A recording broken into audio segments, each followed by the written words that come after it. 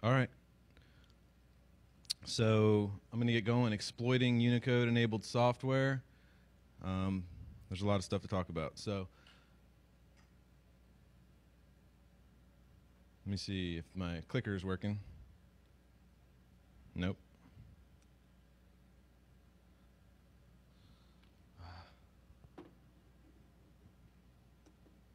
Okay.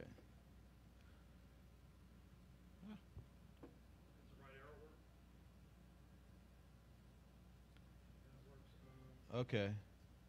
Yeah, it's working. Okay, so I got some contact information for me, including our website where you can find more information about some of this stuff, and our company website, of course, casabasecurity.com. So the agenda today is to go through a quick crash course in Unicode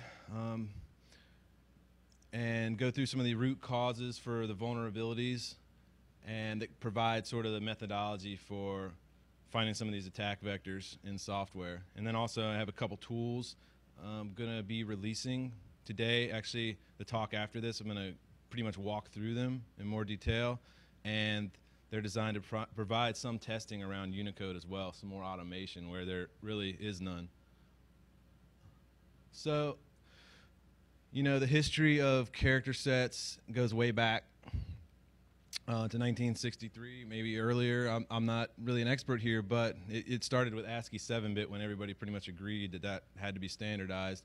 From there, it moved on up through EBCDIC, which IBM standardized. Everybody grew to pretty much loathe. And slowly from there, more standards emerged. ISO jumped in the mix and said, it's getting crazy. There's too many character sets. We can't exchange data across systems. We can't exchange data across the world. We need to start agreeing on some standards. In 1990, ISO proposed the UCS, which was a universal character set. And then around that same time, Unicode was actually being developed by some other smart folks. And Unicode pretty much took the lead shortly after when they released their first standard in 1991. So it's a pretty old standard. It's been around a long time. There's a lot to it. So when you look at a character at the top of the pyramid, the glyph, the letter A, there's a lot of stuff it takes to support that character in Unicode. If you start to dig through it, you know, underneath you've got encodings which help represent that character. There's actually a lot of properties associated with these characters, a lot of metadata. Every character has a code point, scripts assigned to it, and a plane that it lives in. Most characters that I'm concerned about live in the basic multilingual plane, which is 0 through FFFF in Unicode. And there's actually 17 planes in total. The most common is the BMP. So the Unicode attack surface pretty much is everything. I mean, it goes from the operating system through programming languages to applications, depending on how they use it, all the way to the end user who can be fooled by visual spoofing attacks.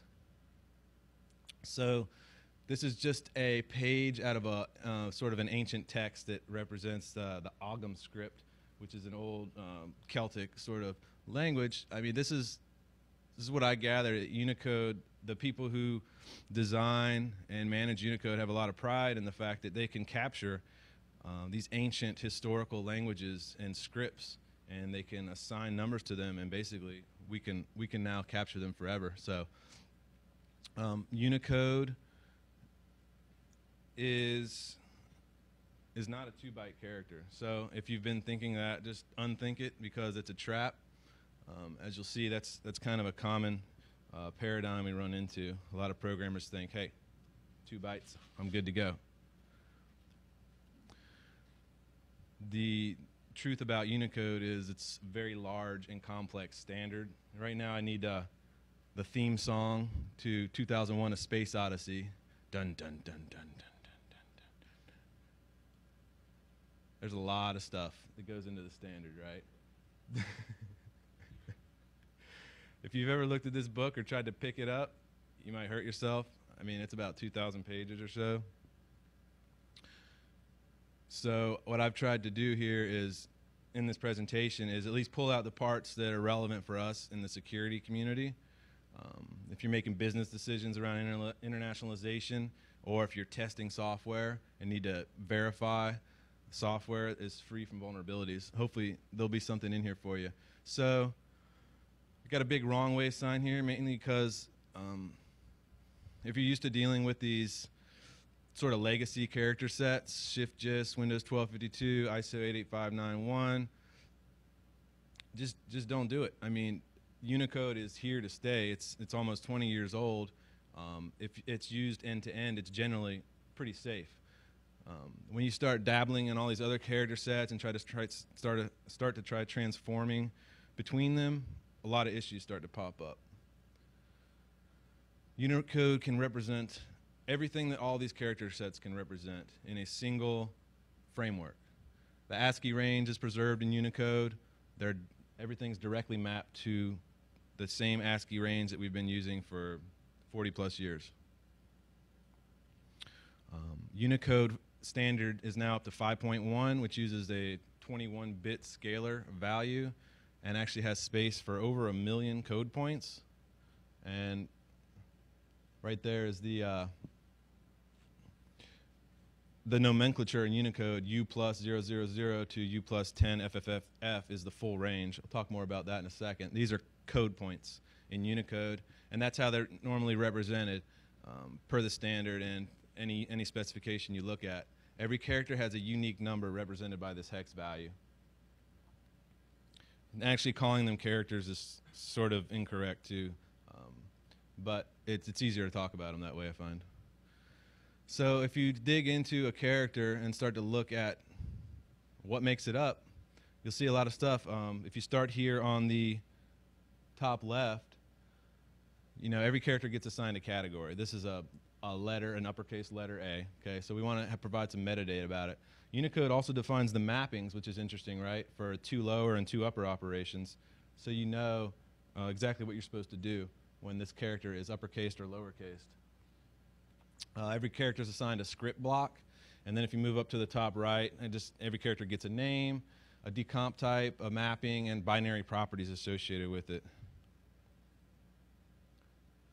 So here's another character, Latin small letter long S, and I just highlighted a couple things in red here just to show where stuff starts to get interesting when you're testing software and looking for vulnerabilities, right? This character, which is still in the basic multilingual plane, it's still a Latin script, but it's not an ASCII character. But when this character is uppercased, it becomes uppercase letter S, okay? And when this character is decomposed, its mapping decomposes to a lowercase letter S. All right, so we can keep that in the back of our minds right now. Casing operations and mapping operations can definitely transform characters. So I lied a little bit because the full 21-bit range is not actually available in Unicode. There's a reserved range, D800 to DFFF, that's do not get assigned characters. So these are what we call the surrogate pairs, and they're used to provide a way for Unicode UTF-16 to represent a character outside of the basic multilingual plane. This is one of those characters. This character comes from an ancient script from a Phaistos disk in ancient Greece. So if you look closer at this character, over on the left you can see the encoding representations, right? UTF-8, this is a 4-byte. UTF-16, this is also a 4-byte. And UTF-32, it's also a 4-byte, okay? But in UTF-16, you have to actually combine 2 pairs of double bytes to represent this character, and that's what we call a surrogate pair. That's what the range is for. It's so you can use 2 pairs from the surrogate range to represent any other character outside of the basic multilingual plane. All right. So it's probably fair to say, you know, when you get into Unicode, you're getting into like information overload. So if you got any questions, just ask. I got a lot of stuff in here, so I don't mean to overload anybody, but it's a lot of background information that's kind of important to get through. So the encoding mechanisms that Unicode defines are UTF-8, UTF-16, UTF-32. So just FYI, UTF-7 is dead and deprecated. It's been deprecated for years, so if you ever see somebody trying to implement it, just slap them on the wrist. and tell them they don't need to do that. UTF-8 also is 1 to 4 bytes. It used to be 6, caused a lot of problems. You should never be generating UTF-8 that's over 4 bytes or interpreting it for that matter. So UTF-8 is really nice. That's why it's on the web, because it's performance-wise, it's great. I mean, it represents most of the basic multilingual plain in just a couple bytes. All the ASCII characters are preserved in a single byte. UTF-16 and UTF-32 start getting bigger, and they're both Endian, so they can be little or big Endian. And UTF-16 is actually variable width. Like you saw with the surrogate pairs, it can be 2 bytes or 4 bytes. UTF-32 is always 4 bytes. It's actually a fixed mapping. You don't need any algorithms to map between characters. It's actually really nice, but of course it's memory intensive, because if you're using ASCII for everything like you do on the web, then you've got 3 bytes that are wasted. Okay, so I'm going to talk a little bit about root causes, and there's a whole bunch of them. So I'm going to start, I probably should speed up a little bit. So visual spoofing attacks. With over 100,000 assigned characters in Unicode, there's a lot of lookalikes within a single script and also across scripts. So let's talk about IDN, internationalized domain names. Okay, what do the browsers do? So there's specifications and guidance around this. IDNA is internationalized domain names for applications, and this gives applications guidance for how to implement internationalized domain names. It defines to use name prep. Name prep is a way to prepare strings and domain names for representation and for processing. And it's a process of normalizing to form a certain form, KC, and prohibiting certain characters. Finally, Unicode is a part of that, and that link, which you've probably seen before, the hideous XN-dash links, because DNS is incapable of, doesn't support Unicode, right? I mean, DNS supports ASCII only. We have to map everything back to an ASCII equivalent. So if I hand you some characters like we just saw, like the plumed head or something outside of the ASCII range, it has to be Unicode mapped back down to an ASCII equivalent for DNS to handle it. Some browsers actually whitelist TLDs, and I'll show you why this is a problem in a couple slides. Some people think you need a .cn to pull off a visual spoofing attack, but that's not true. You can do it with a .com, you can do it with a .org. So let's get to some of that.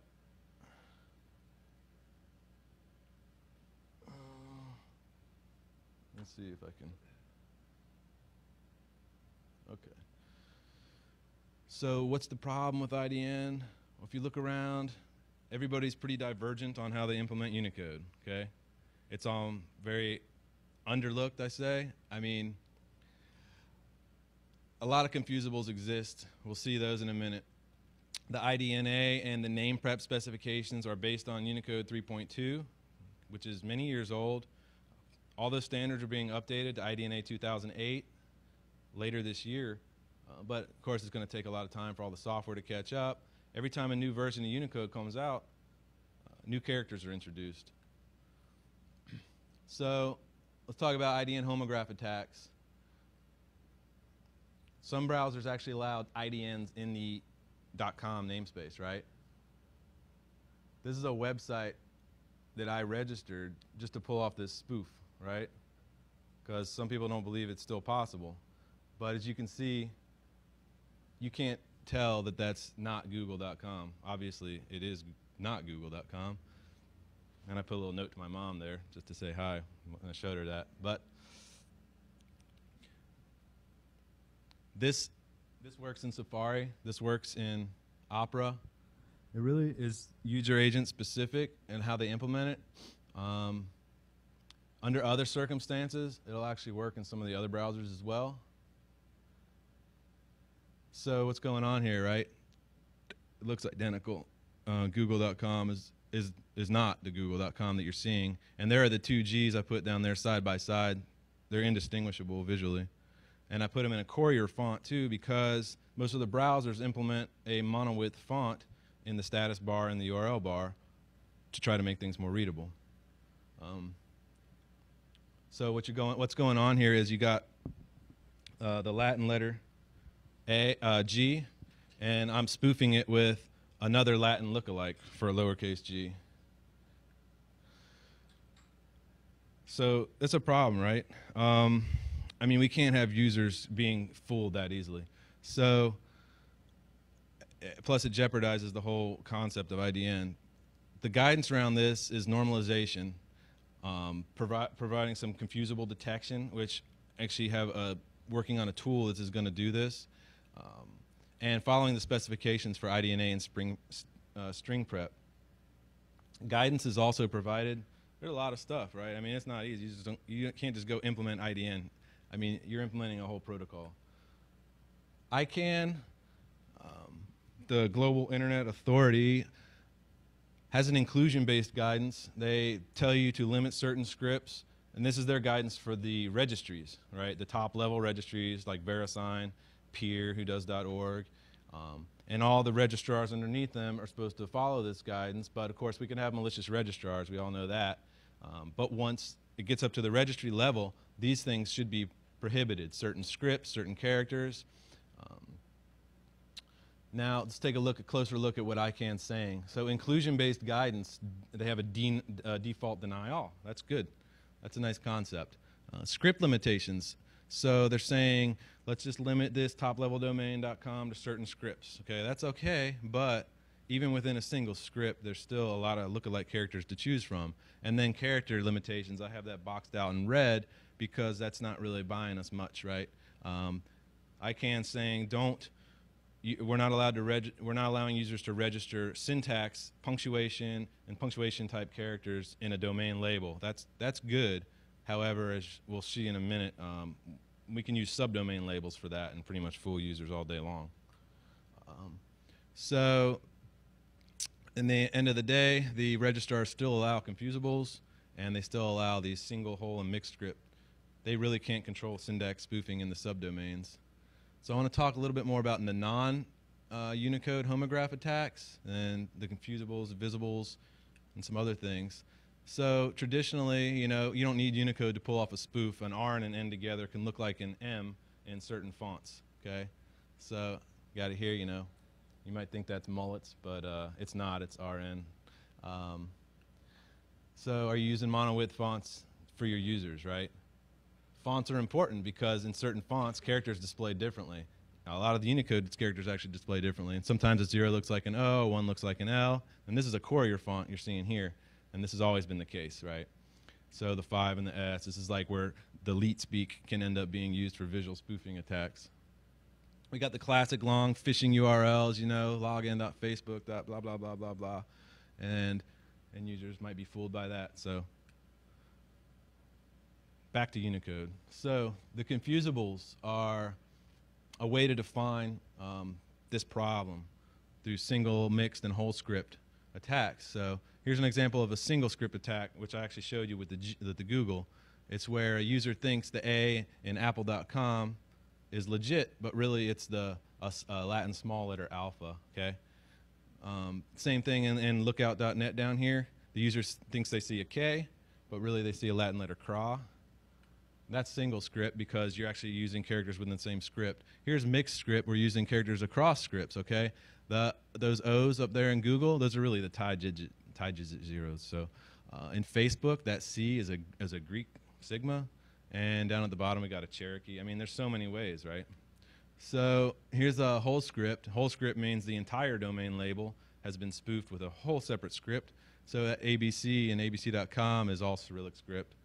IRS is all Greek script. So there's a lot of problems here, right? So here's another spoof, right? This actually works today in many browsers, actually. .org labels are pretty much whitelisted in a lot of browsers. Whitelisted meaning they're allowed to display the unencoded version of the IDN label. So, I mean, you guys and me, we're suspicious about stuff, so we might be looking closer at the status bar before we click a link and the URL. But mom and dad and everybody else out there, this is going to look like Mozilla.org to them. What's that? I mean, Here it is in Google Chrome, okay? And this is provided a couple conditions are true in Google. So just digging in more, that look closer at that I that I was using in the spoof. Oops. So it's just another Latin character. It's the Latin I with a cute above instead of the dot. So it's in the same Latin script. It's outside of the ASCII range, okay? All right, let's talk about syntax spoofing real quick. This used to be a popular attack, I think, years ago when the browsers were first dabbling in IDN. You could inject these like full width characters and the full width solidus that looks pretty much just like a slash. You know, you can see here the true domain here is not trusted.org, but to the user it looks like google.com, okay? Question?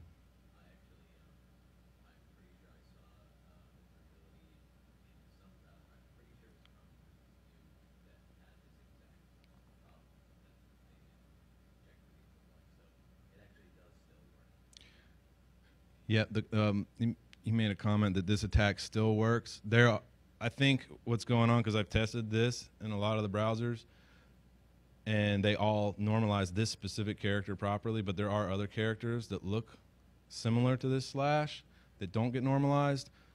See this full width solidus in the next slide? It has a mapping in the Unicode tables, which all the most proper Unicode implementations do correctly now, and they normalize it. Normalize, I mean reduce it, decompose it to a common slash. So if you try that in any of the browsers today, they'll all normalize it back down. But there are other punctuation characters that exist, which I think is more to your point. The box drawing characters that don't have normalizations assigned to them. So yeah, I mean, it's a big problem still. And what about this case? Okay. What about when you don't need a punctuation character? What if I can use a Japanese character that kind of looks like a slash, right? This is probably going to fool quite a bit of people. So this is using a katakana no to visually look like a slash. And if you look at it in most of the browsers, this does not get Unicode encoded in the URL or the status bar either, so you can get away with this. On the bottom screenshot, you see the Unicode equivalent in DNS, you know, the XN dash dash, yuck. Above that, I mean, if you're glancing at it, it looks like google.com, but really it's not trusted.org. I did want to do a quick demo. Let's see, how are we doing on time? I think we got about 30 minutes left.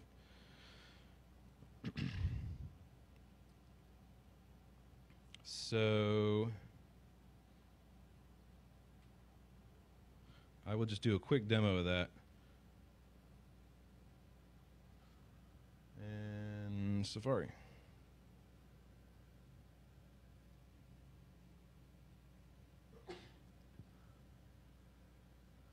Okay, so if you look, let me view Safari's status bar down here at the bottom. It's kind of hard to see, but you know, this is your first indication, your first warning is the status bar.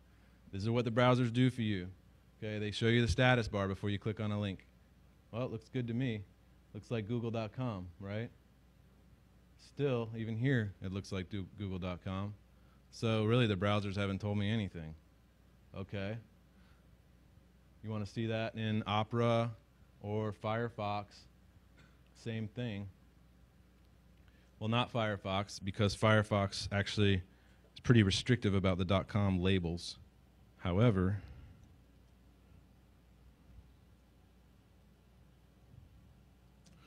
Firefox is very open about .org labels. Hence, you see you got the mozilla.org down there in the status bar. Looks all good, right? But this is a spoof, okay? Just trying to drive the point home here. There's no visual indicators to the user. Unicode's ugly. We don't want to do that. If you go back here and look at google.com, you can see down in the status bar, it got punicoded. Up here in the URL, Firefox punicoded it also. but that's no fun. I mean, we don't want to ruin IDN. There's got to be a better way. So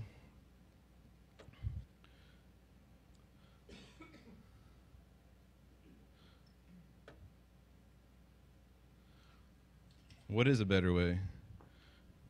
So we've been working on an anti-spoofing API that detects these confusables and detects syntax and punctuation lookalikes. But everybody right now is divergent in the way they do this. So the way I see it, let's just bring it together and have a common system for performing this. But I'm not going to talk too much about that. I'm going to keep moving through the visual spoofing attacks because there's other fun things you can do. You have the invisibles in Unicode. So here's a subset of some of the invisibles, 3 characters actually, the zero width space, the Mongolian vowel separator. That's a favorite actually. I pulled off some pretty fun attacks with that one. And the zero width no break space, also known as the bomb. So you can take a closer look at these. So up here in the top screenshot, you see you can do, you can have fun with folder names and file names, and they can all look identical to the user, right? Just by injecting an invisible zero width type of space character right there in the file name somewhere. If you look down here, it kind of shows up in the console because unfortunately the command shell in Windows still doesn't support Unicode, so you get the box. And up there, I'm just illustrating the character I stuck in there. I just shoved in a byte order mark in the middle, in between the my and the folder, and you end up with a visual spoofing attack.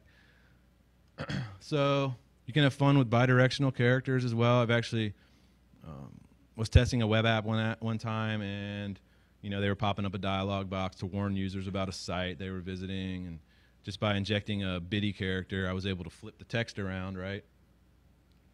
So the site tried to warn you, hey, you're visiting, one bad place. Do you really want to go there? But you inject a biddy character, and you can just kind of flip it around, and you can make the URL look legit and pretty much fool the user. So that's some pretty fun stuff. Now, what's up with these biddy characters? The Unicode consortium, they're wise to all this stuff. They're no dummies over there. I mean, most of the stuff I'm talking about, they already know. They've documented. These characters are to be avoided whenever possible because of security concerns. These are the biddy override characters, left to right override and right to left override. Basically, you shove this in a string, and it says from this point on, reverse the string. Let's take a look at some other fun stuff you can do with biddy characters. I don't know if you can see that, but that's an executable file that ends in .txt. It looks like it ends in .txt, okay. Really, it ends in .exe, but because I shoved in a biddy character that says reverse this, make it right to left from this point on, it flips it around. So it's actually a txt.exe that looks like an exe in the end. All right, I'm going to move on from visual spoofing attacks and start talking about the other things. I don't kind of running out of time, so I'm going to kind of fly through some of this stuff. And then at the end, I'm going to just show a screenshot of a tool that's going to help find some of these issues in web apps, and spend an hour talking about that tool after this if anyone's interested. Best fit mappings are fun too, okay? So the impact here is filter evasion and enabling code execution, which is pretty much a common pattern for a lot of these root causes. So best fit mappings commonly occur when you're transforming between character sets, okay? So this is when the Greek small letter sigma becomes an S, or the prime character becomes an apostrophe. This is when you get SQL injection attacks to happen because of a best fit mapping. So what's up with that? Well, it's just kind of a messed up world. I mean, all the APIs might handle things differently. Take a look at pinvoke in Windows. If you're building something in C# and you call pinvoke, by default, a best fit mapping is going to occur, okay? Because when you're marshaling strings between managed and unmanaged code, that string is handled not as a wide string, but as just an LP stir. So if you want to override that behavior and make sure that you're not best fit mapping, you can actually define or tell the marshalling to happen using a wide string instead. So the guidance for best fit mappings really is to scrutinize the APIs that you're using. Under Windows, use the encoder fallback with system text encoding, because system text encoding in Windows will perform best fit mappings in a lot of different ways. In unmanaged code, if you're using Windows wildcard and multi-byte functions, there's a flag you can set to tell it not to best fit map. Otherwise, you will get this best fit mapping behavior. A good solution is to use Unicode end-to-end to avoid the character set transformations. So here's just a sample, okay, just to give you an example of how I was able to pull this off in an attack on a popular social networking site last year. Okay, the attack was filter evasion, right? The exploit was bypassing their filtering logic with a best fit mapping. Let's take a look at the attack. So I was basically trying to get a cross-site scripting attack on this social networking site through some cascading style sheets that they were implementing in one of their profile editors. Okay, so they weren't allowing -moz -binding, which is a Firefox-specific way to execute script in a style sheet. However, as you can see in red there, I could get the U plus FF4D in to represent the M. FF4D is a full-width wide letter M, and something they were doing behind the scenes in the end was best fit mapping that back down to a Latin letter M. And they were doing that after their validation, okay? So they were taking the string, validating it, and then normalizing it back down to best fit map it. And this is a common theme in Unicode. You have to do validations at the right time, and you have to know where you're handing off strings that they're going to do validations at the right time. Okay, so let's talk about normalization, because this normalization is normally a good thing. But following the same theme, we can also get filter evasion to happen if we don't do validation at the right time. This is usually where it comes information overload. Normalization, there are actually 4 normalization forms defined in Unicode, and they're either called composed or decomposed, okay? So when you decompose, you take a character or a string and you decompose it to its mapped equivalents. Unicode defines all these mappings already. Some are algorithmic, some are just static table mappings, okay? And then some of the forms like NFC and NFKC actually recompose characters. So they'll decompose a string, and then they'll do lookups, and then they'll recompose it. You might end up, when you normalize, you're going to usually lose data, okay? So you always have to be aware of that. You also could introduce problems if you have a web app or some other system that's trying to filter data, right?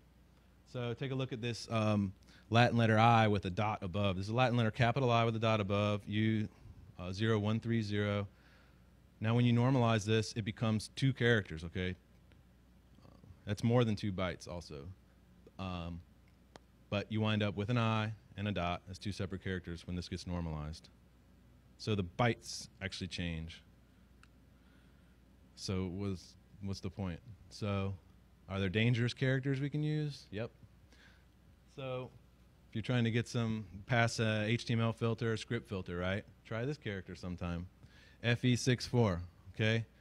I don't remember the name of that character right now, but when it's normalized using either of the decomposition forms, you wind up with a greater than, okay? So you can pull off attacks that way. So here's an example, right? Calling to NFKC on this string script gives you what you want, script. However, the original source was not a greater than, but after it's normalized, it is. Normalization guidance, normalize before we validate, okay? And in visual spoofing, NFKC is a good first defense. Non-shortest form UTF-8. Oh, question. Yeah.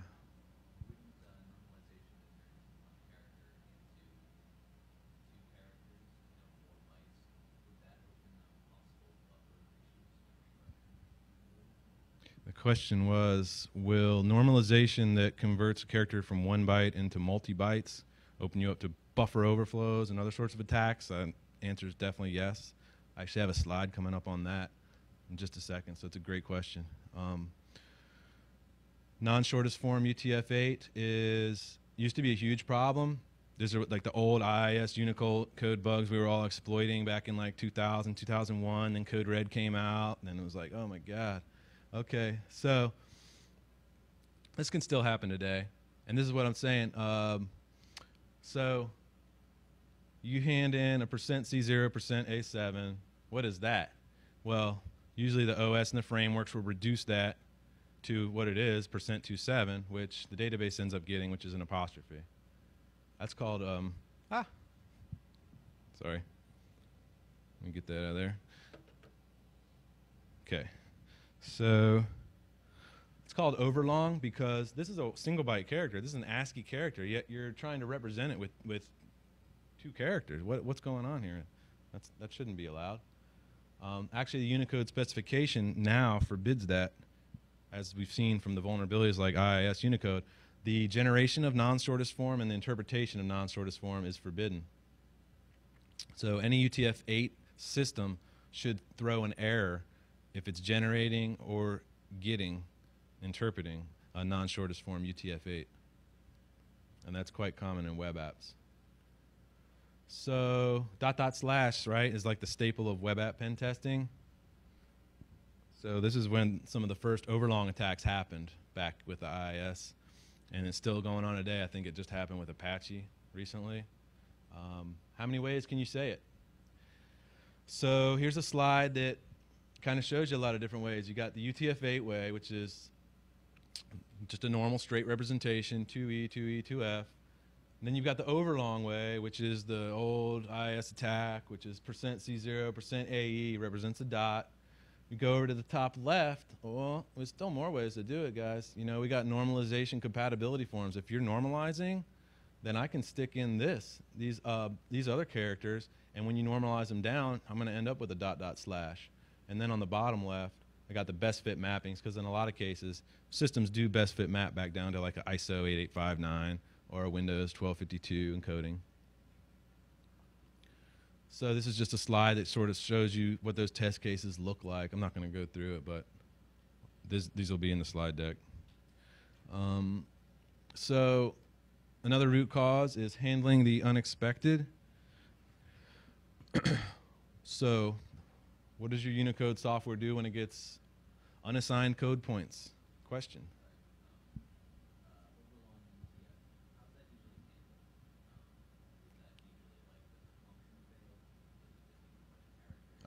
Great question. How is overlong UTF-8 usually handled? And that depends on the API and the system. And this is kind of where all the implementations diverge, right? Some .NET framework used to actually just ignore it. Some systems will throw an error. A lot of APIs can be configured to throw an error. .NET framework now will throw an error if it gets an overlong. So you have to really look at the API or the framework that you're using and see what options it gives you for handling overlong UTF-8. It might not be called overlong UTF-8. That's how the Unicode consortium defines it, but people might call it invalid UTF-8 or another name. But then this will go through some of the other stuff. What happens when you get an illegal code point? What happens if I hand you half of a surrogate pair? What happens if I hand you an unassigned code point, something that doesn't have a character? What happens if I hand you a code point with special meaning, like the bomb? What about this case, when I hand you an ill-formed byte sequence, okay? UTF-8 is a 4-byte sequence. If I hand you a byte C2, it's indicating to the software that I have a 2-byte sequence. What happens if the next byte isn't a valid trailing byte for that sequence? What does the software do? And that's also more to your question. It's all about how the software behaves, okay? So here I got C2 highlighted in red. A lot of software, surprisingly, will just drop that lead byte. Just drop it, okay? So you wind up with the byte sequence that you want as an attacker. Let's take a closer look at that. and how you'd pull that off in an attack. And this is actually an attack that works in other character sets. We've seen this with the multi-byte character sets. It still works today in most all the browsers. This specific case doesn't work because most browsers are pretty good with UTF-8 encodings. But this is what it would look like. If I hand you an image source and I can control the image source and I can get a C2 byte in there, you stick it in there on the HTML that you return. What the browser ends up seeing is the C2 combined with the double quote makes up the sequence. So it sees a 2-byte sequence there. It doesn't really care what the second character is. It's going to consume it. It's called overconsumption. So what happens is I'm able to control this part of the HTML, and I put a quote on error, quote, alert, and what happens is I'm able to get an attack through because the first double quote got consumed inside of the HTML attribute. There's another form of this, character substitution. So how do the APIs handle this? Some of them substitute. If they get an invalid byte sequence or an unexpected character, they might substitute with a dot or a slash, which would be pretty bad, especially if you're doing file system operations. They might just delete the character, right? Like you saw in the first example, it just gets dropped. That can be pretty bad too. Here's an example of where it can be pretty bad. If I'm trying to get script in to your system and I shove a bomb, a byte order mark, in the middle of the word script, and you just delete it. So it becomes what I want. I'll show an example of this in a minute. The solutions for handling unexpected Unicode is to fail or error, and also to use the safe replacement character, which Unicode defines as FFFD. A lot of software does actually use that under the hood. Some of it has to be configured and told to do that, though. A common alternative to the FFFD is a question mark, too, which can be safe depending on the situation, provided it's not a syntax character. So attack vectors for doing this sort of stuff is to bypass filters, WAFs, NIDs, validation. I mean, this has been going on for years, right? There's still a lot of different ways to do it, though, that we haven't really seen people do that much. So you're delivering exploits. So here's an example of an exploit in Safari where they consume the byte order mark. So if I pass Safari a string like JavaScript and I shove a bomb in the middle of it, it's actually going to ignore that bomb and treat it as the protocol handler JavaScript. So it can get even pretty nastier with Safari. You can pretty much shove that bomb anywhere inside of a HTML document and get your script to execute. Oh, okay, I think I actually have a demo of this. Let's see. Woo. Okay, here's a test case page I have. Okay, here's my link. Click it. Executes. Now, let's go take a closer look at that. And what's going on there?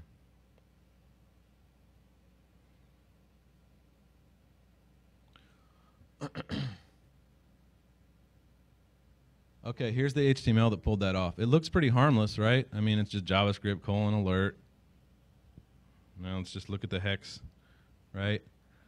It's not just JavaScript : alert. It's Java blah blah blah blah blah blah. All right. I mean, there's the byte sequence EFBB See that sequence right there? That's the byte order mark in UTF-8. Pretty nasty.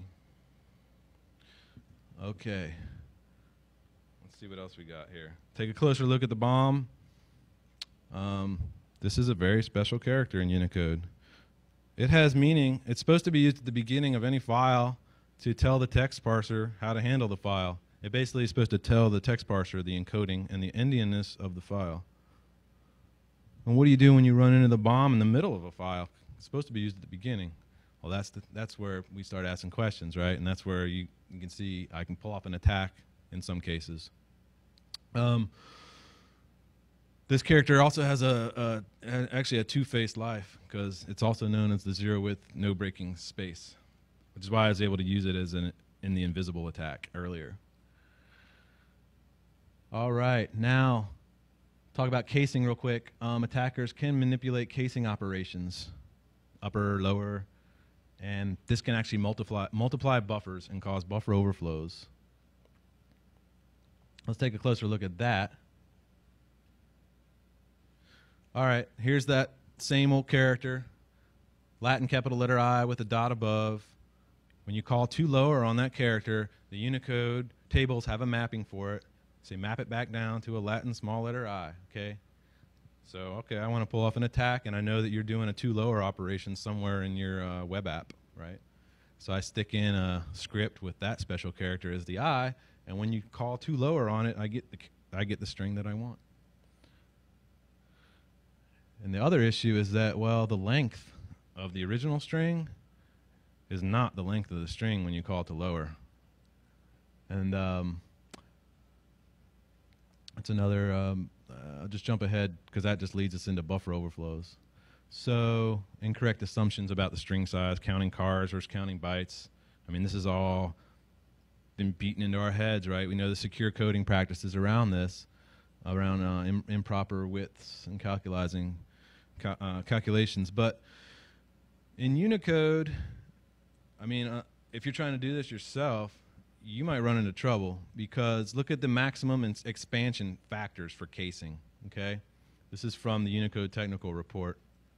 When I call to upper or to lower, I can have a maximum expansion of 3 times the size of that string. And that's using this special character right here. These characters are represent the maximum expansion. So, okay, let's take another look at something. Normalization. I think you asked about this earlier. What happens when you normalize and the bytes change? Look at the expansion factors for normalization. You can have expansion up to 18 times. An 18-time multiplier on a string, on a single character, that's pretty good. So if you're trying to overflow buffers, let's try some of these characters. Now, how do you handle that? I mean, yeah, sure, know the difference between bytes and characters and do secure coding. I mean, the frameworks are designed to handle this, so leverage them when you can. ICU is the International Components for Unicode, pretty much developed by IBM, Google, and the Unicode Consortium. And .NET and some of the other frameworks handle these situations fine. Talk about controlling syntax. This is another root cause. A pretty interesting attack, okay? When a character like 18OE, which is the Mongolian vowel separator, acts like a space, okay? What about quotation marks? So what can you do with these things? You can manipulate HTML parsers and JavaScript interpreters. You can control syntax. Fun stuff. So I'm going to show you a quick attack in Opera. I sent them this bug last year. It's been since fixed. But you can basically use the Unicode formatter characters to act like a white space. Here's what it looks like in HTML. So I'm an attacker. I control a string and some HTML attributes, and hey, they're not putting that string in quotes, but hey, they're not letting me put in a space either. So what do? Well, I can use the Mongolian vowel separator there, which actually represents a space. Let's take a look at that. So here's another test case page. I actually have a few characters that do this. Here's the separator. I'll just click it. You'll see that it'll execute. And I'll go back over here and show you what that looks like in the hex editor. So here's the string. You can see there's no space here visually, right? You got href, pound, or hash, onClick equals alert. And then you just flip over to the hex, and you can see that that character there in between the hash and the onClick is my special Mongolian vowel separator. Okay. Love that character. It's come in handy for a couple things. So that's it. That's the attack. Opera used to interpret that as a white space character, that and a few others. Okay. They said they were compliant with HTML4 specification because that specification leaves it open to the user agents to interpret white space how they want. HTML5 does not. It actually specifies like 4 characters and no more. Okay, closer look at the Mongolian vowel separator. If you look at the top left, it's assigned a category, the ZS, the separator space, and it also has the binary property, white space, assigned to it. It's a very special character. Okay. And that leads us sort of to, yeah, you got to be careful in these cases, question the specifications like HTML4 before you implement them. So speaking of specifications, these can become a root cause issue. Character stability is a big issue in Unicode because every time a new version comes out, new characters are introduced to the repertoire. Those don't make it to the specs like IDNA and name prep for some time, years maybe. And they're certainly not going to make it to the, they probably won't make it to the software that implements them as well. So design spec, I've questioned handling in Unicode's verbiage around how to handle bombs in the middle of a file. This has since actually been changed, and they actually have a much more secure way of defining that. I'm gonna just, how are we doing on time? Anybody? We're running out of time. 5 minutes? Okay, I'm gonna have to fly through the rest of this stuff, I think. So, character set transformations. I've kind of beat on this. Just avoid them if possible. Don't try to transform between different character sets. Use Unicode end to end if you can. Use Unicode as the broker, which is a common setup. You see people take a, you have a web app that takes in Shift.js, and then it hands it off to the operating system, converts it to Unicode, and then it has to hand it to some maybe Oracle database or some other system on a Sun server somewhere, but that system wants it in an ISO format, so then we got to convert it back to an ISO format. What happens along the way? Usually a lot of bad stuff. The PUA mappings or the private use area mappings in Unicode, this is where stuff starts to get really weird because every implementation system differs. Windows might use PUAs for brokering Unicode. Linux and Unix systems might do it differently. So to be safe, transform, case, and normalize all prior to validations. Character set mismatches. What happens if I tell you it's Shift.js, but really it's some other encoding? How do you handle it? So, web browser, they've got ways of dealing with this, called sniffing usually. They'll try to figure it out.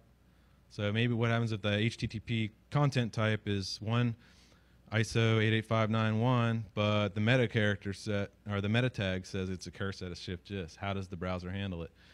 Safest bet is to force UTF-8 across your entire web application. If you can, use UTF-8 everywhere in your web app, and use UTF-8 to display all the pages and also for all the inputs. And error if you're uncertain. So we've been working on some tools to help identify some of these issues, identify the hotspots so you can take a closer look, because it's not always necessarily an issue, but I'm going to talk more about this in the next hour. I don't think I have time right now, but over in the product room, I think this is a web application security testing tool, and it helps identify Unicode hotspots, as well as a bunch of other issues in web apps. Also we've been working on a visual spoofing protection API. So this is a way to provide users a consistent visual indicator that an IDN spoofing attack or other visual spoofing attack might be going on. And with that, I think I'm going to go ahead and close it and say thank you for having me and open it up to any questions.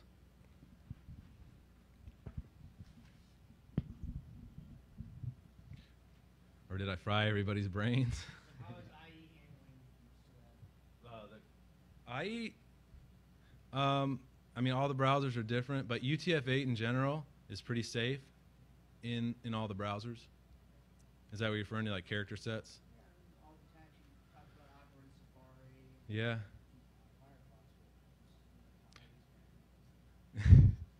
Yeah, I mean, IE's pretty good. They take a kind of a default safe view for IDNs, and they just punicode everything.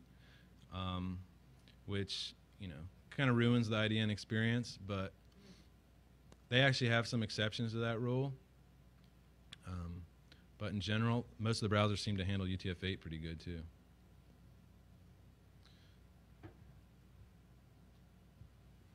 All right, thanks guys.